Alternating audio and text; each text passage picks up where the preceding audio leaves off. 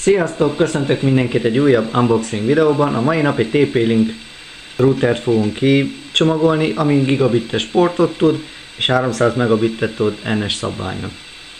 Hát mutatja is, hogy NS szabvánnyal tud 300 megabittet, 2,4 GHz-en, tehát mind a két antenna egy 2,4 GHz-et tudó antenna, ezt jól megmagyaráztam.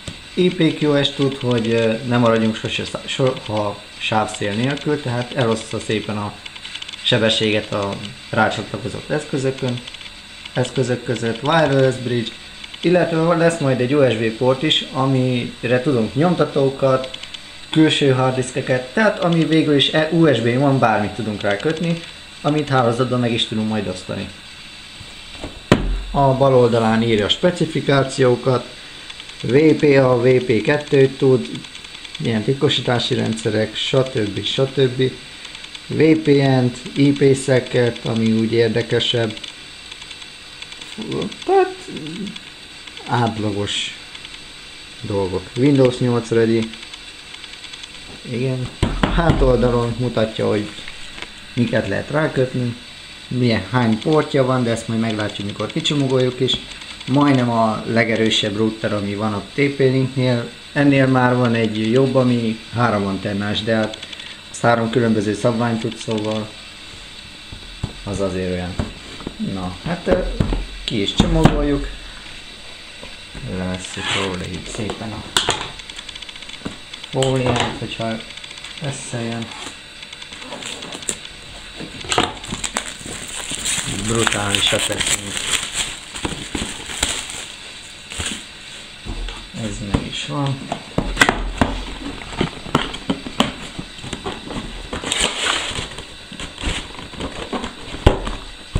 Kicsit nehezen jön ki a csomagolásból.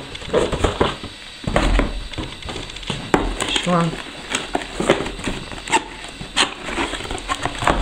Találunk benne egy telepítő CD-t, ami majd jól jön annak, aki esetleg nem webes felületen, vagy nem tudja manuálisan beállítani. Nekem erre nem lesz szükségem. Leírásra benne van végül is minden, akárki, hogyha nem ért egy router beállításához, ebből minden szépen le van írva. Itt detto, stb. Maga a router, egy hálózati kábel, UTP kábel, a két antenna, TP-Link felirattal rajtuk, és az adapter. És egyelőre ennyi. A dobozt félretesszük, kibontjuk az adaptert,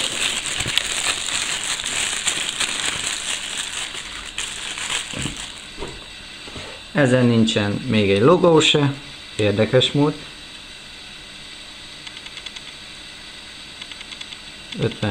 12 voltos, 1,5 amperes. Na, ez is megvan. Ezeket félretesszük, és itt van maga a router, amit gyorsan ki is bontok. Fent TP-Link logó, elől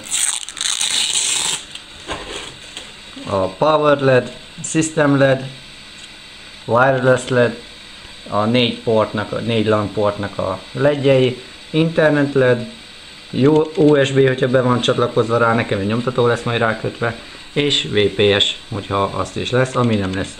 Illetve wireless bekapcsoló-kikapcsoló gomb, hogy nem kell belépni a router beállításaiba, innen egyszerűen be tudjuk kapcsolni. Bal oldalon semmi, illetve hűtésnek tűnik.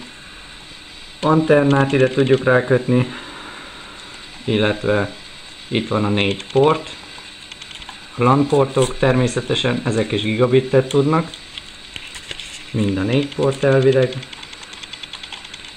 Na mindegy, szóval ott van a 4 port, ide jön be a WAN, tehát az maga az internetkábel, ott van az USB port, a reset, a VPS, adaptert ide kell rádugni, ide jön rá a két antenna, ezen az oldalán ugyancsak a szellőzés, az alján írja a specifikációkat, milyen adapter kell hozzá, és elméletileg kellene írja, igen, ezt már webes felületen kell konfigurálni, tplinkLogin.net-en, megvan a username, password. Ez természetesen első belépés után újra állítja magának mindenki, hogy neki jobban megfelel. Ennyi lett volna a bemutató, köszönöm a figyelmet, sziasztok!